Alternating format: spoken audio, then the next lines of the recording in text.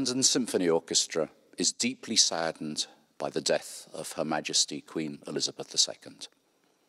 Her Majesty had been the LSO's patron since her accession to the throne in 1952, continuing a long association of the sovereign with the orchestra and its players, stretching back to its formation in 1904.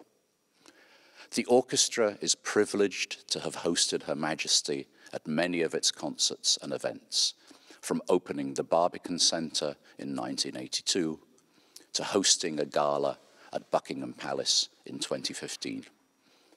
The Queen was present at some of the most significant moments in our history and was a loyal and committed supporter of the orchestra throughout her reign.